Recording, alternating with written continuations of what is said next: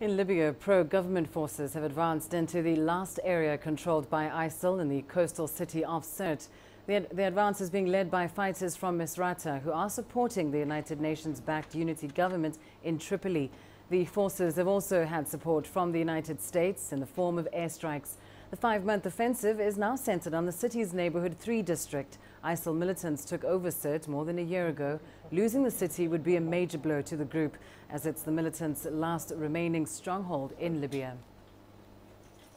The government fighters have taken control of over 99% of the neighborhood's 3 districts in Sirte. Only about 800 square meters remain, but God willing, victory is inevitable in a number of hours.